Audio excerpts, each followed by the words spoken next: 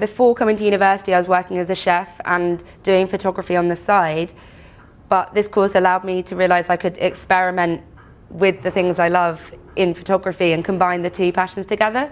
And I think the experimental nature of this course allowed me to do that. So my work, it always revolves around food, and basically I look at how, for me as a chef, what it's like to be in a professional kitchen and how this relates to my photographic practice.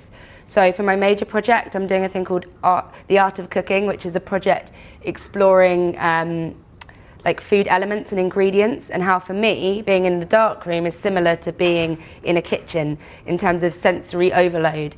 I have another project which I was doing, which is ongoing, called Women Belong in the Kitchen. And this is a project about the lack of female chefs in professional kitchens, despite the domestic stereotype. I think I've most enjoyed at Brighton, like the access to dark rooms and the support you get from tutors and fellow students.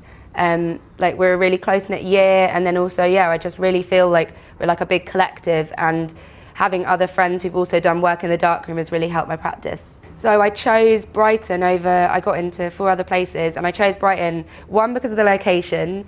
For me, it's close enough to London, you can get there while still being a bit far away from it. I'm from London, so it like seemed ideal.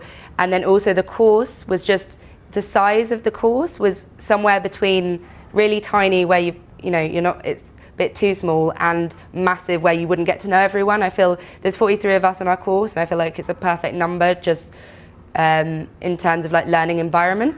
And also I'd heard it was a great university overall, especially for dyslexia, which I have. So as part of our course, on our second year, we exhibit outside of the university.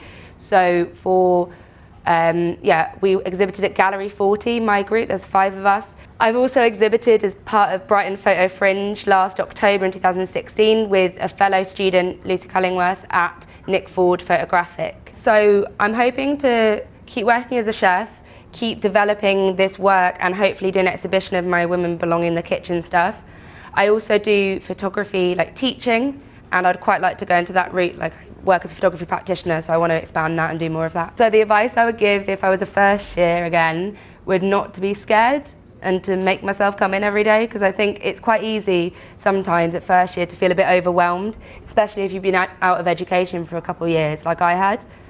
And I think if I just got into it sooner, I would have been able to reap the benefits of it sooner. And yeah, like the tutors are there to support you, and there's so much here to like take advantage of, so you should.